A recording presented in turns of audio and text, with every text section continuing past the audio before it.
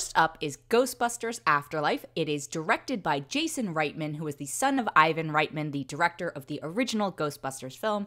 I'm a huge fan of the original Ghostbusters film, and I'm actually someone who enjoyed the recent reboot that had the female Ghostbusters, but this film takes place in the same universe as the original series. It stars Paul Rudd, Finn Wolfhard, Carrie, Coon, McKenna, Grace, Celeste O'Connor, and a whole lot of people from the original film. And I gotta say, so this movie is definitely meant for people who are fans of the original Ghostbusters. I feel like it sometimes gets a little caught up too much in its own nostalgia. Like, I don't know if you came into this cold as your first experience with Ghostbusters, that you would get a lot of enjoyment out of it. I think you'd be able to follow the story, and I think there are moments that are there. I think the fact that Paul Rudd is in it, and he's very much playing a Paul Rudd-esque character, you know, that's accessible to a lot of people. So many of the jokes are definitely accessible, but the film definitely relies on having an existing knowledge of the events that transpired in the first film, and obviously there was Ghostbusters 2, but really this is not trying to reinvent the wheel, and I think it's fine. You know, I think there are so many people who are such huge fans of Ghostbusters that they are going to enjoy this. But I was hoping for something a little bit more out of it instead of a recycling of things that we have seen before. It's very much working out some daddy issues, which,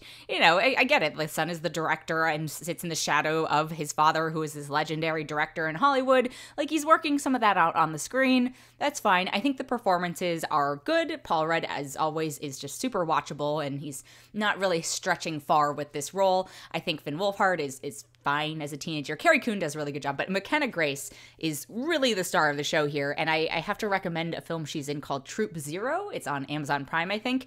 She just does a really good job as this very science-oriented young woman. I think the film also gets really caught up in playing tribute to Harold Ramis, which, you know, I think is an admirable thing, but I as well as dealing with its sort of daddy issues, I think it gets very caught up in those moments, and I think there are ways that they could have dialed that back just a little bit. So if you are a super fan of the Ghostbusters franchise, I think you are going to enjoy this. Like, it's not going to be anything revolutionary, but you're going to have a good time.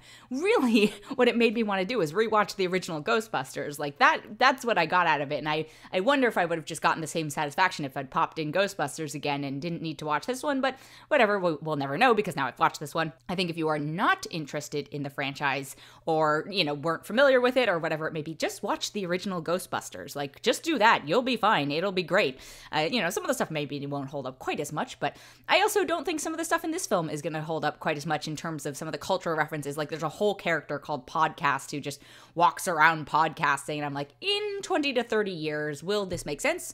Who knows? Maybe. Probably. But it definitely feels like a moment in time. If you are someone who is not at all interested in the Ghostbusters franchise, you're just not into it at all, this is obviously not going to be for you because it's so dedicated to trying almost too hard to be in the vein of the original film, but it's not willing to break away enough from that first formula in order to establish itself as something great. I think it will always live in the shadow of that original one. So I personally am going to give it 3.5 out of 5. I think it's a perfectly innocuous, good time, but it's not anything spectacular.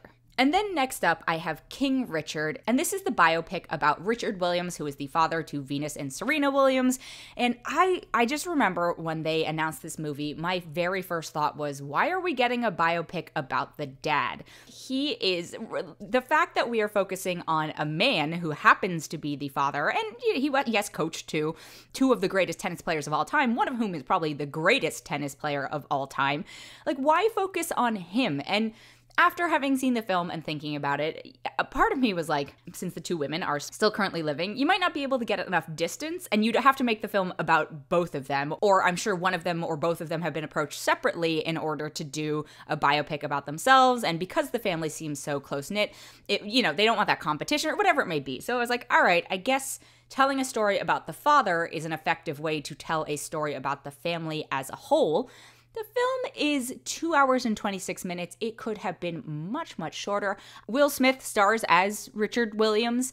And I gotta say, actually, super huge credit to the girls who play Venus and Serena, Sanaya Sidney and Demi Singleton. They did such a great job as these, remarkable young women. But I think it's a perfectly fine film. I didn't really find myself connecting to it super hard. The parts I connected to the most were the parts about the girls. And yes, you know, I guess you can't really separate their rise to success from him because he is such an integral part of it. But there are so many more aspects of their careers and lives that extend beyond what the film covers that I wanted to know about. Like, I want to know about them as individuals as opposed to this man taking a lot of credit for who they are. And I'm sure credit is due to him, but they are the ones who actually have the talent and did the work. So it's like, I just had sort of mixed feelings about this, and it left me wanting more about the girls. I also think, so the Williams were involved as executive producers, so this sort of has their seal of approval on it. But I think as a byproduct of that, you know, maybe it was too gentle with its portrayal of the father. You know, it seems like he's an out there character, and it seems like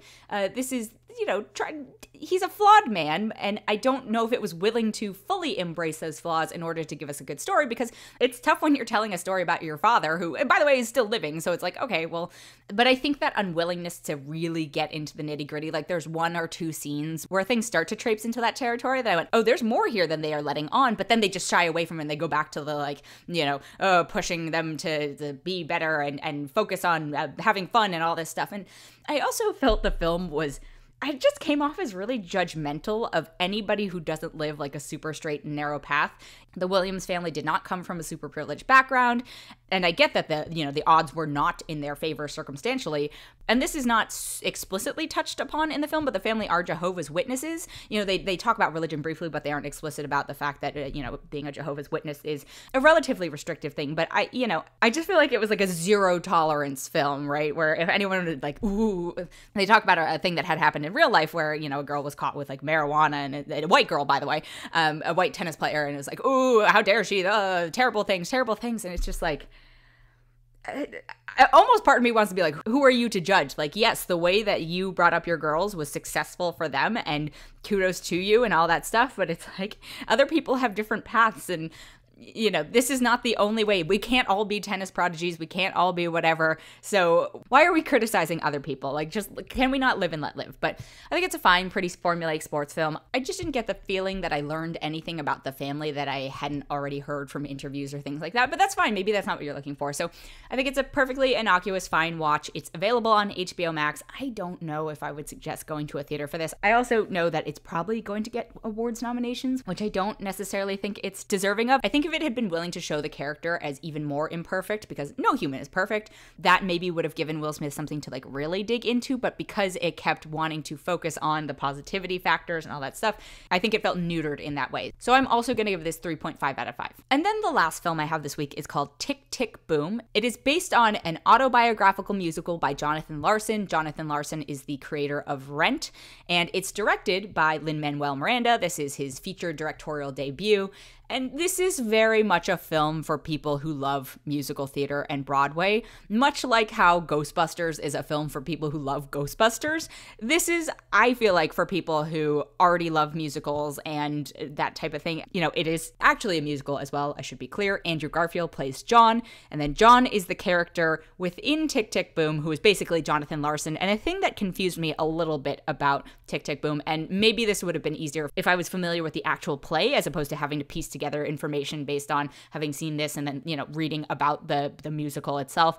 So I think what this is an adaptation of the musical itself, but then it's sandwiched by this information on Jonathan Larson himself. So I'm like, oh, is this both a little bit of a biopic bookends and then the actual play? And then it's confusing because the play / musical is semi-autobiographical. So the lines of like what's supposed to be the actual adaptation part and what is just sort of inserted into the storytelling to give us more context are a little blurred. And I found it actually a little bit off-putting because it starts out, and this is not a spoiler because it's the very beginning, but it starts out talking about who Jonathan Larson is as a person, and, you know, it shows a little bit of Rent and all that stuff, and it's like, okay, well, if you were seeing just Tick, Tick, Boom, that wouldn't be in there, I assume. Like, I couldn't actually find the script for the stage play version of it. And then the other thing I would say about Tick, Tick, Boom is that it got adapted, the play version got adapted after Larson passed away because it used to be a one-person show, and then it's messy, I think is what I will say. And then the other thing about the film, you know, again, the film itself is a musical, so if you don't like musicals, this is absolutely not the one for you. Sometimes I'm like, oh no, give it a chance, it's fine. This, I'm like, no, if you don't already like musicals, this is not going to be your gateway into this. But the other thing is, and this is probably more of a criticism of the actual source material, I did not find the character of John, redeeming. And I'm going along this whole movie going like, am I supposed to care about this character? And I feel like the problem is, because of the sort of meta-ness of the storytelling in the beginning, it's like you feel obligated to care about this character because you know they eventually have significance and cultural importance. But if I was just, like, if I didn't know who this person was, if I wasn't aware that they had written Rent, all this stuff, and I didn't have that sort of precursor in the beginning, I'd be like, this dude's a jerk. Like, he's a self-centered jerk. And why am I supposed to care about him? Like, where's the redemption? Where's the whatever? Where's the character development during it? I don't feel like I got that. I think Andrew Garfield does a fine job in portraying the character himself, in that he, makes him semi-unlikable or selfish or whatever it is. And maybe this is just me, and maybe other people are like, oh my God, John's my favorite character. He's the best onstage character of all time. I don't get the sense that that's the case.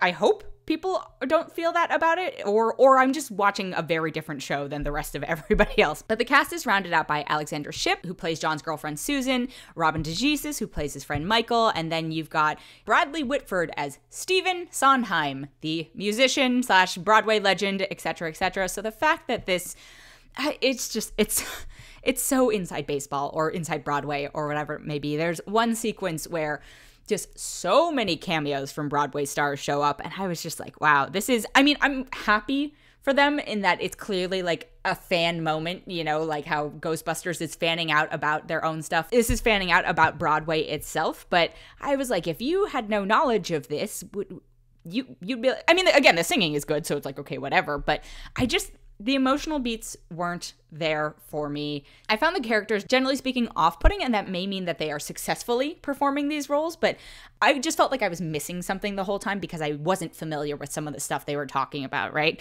So I don't think this is meant for a wider audience, and that's totally fine. I think if you love Broadway and Broadway history and musicals and all that stuff, you're going to appreciate this film. As I said before, if you are not someone who's into that stuff, this is your kryptonite. This is absolutely not going to be the one for you. I will say, in terms of adaptation from stage to screen, that's something I've talked about a lot in terms of like, does it make sense to put this on film? Did you take advantages of the medium of film, or did you constrain it and this could have just been a film stage show like, let's say, Hamilton was? I think this does a pretty good job of showing us, sets and locations and things like that. And there are a couple of creative sequences where you're like, this was the flex. This is where a lot of the budget went. I get it. They're trying in a lot of moments. So I respect that part of it, but I think it's fine. I think it's for a certain audience. I think the thing I was most surprised about, that it's actually Andrew Garfield singing. He does a pretty decent job. As a mild Broadway fan, I somewhat enjoyed it. I think, again, if you are like a big Broadway fan, you're going to like this a lot more. And then anybody who's not, I say stay away from this. But I personally am going to give it 3.3 out of 5.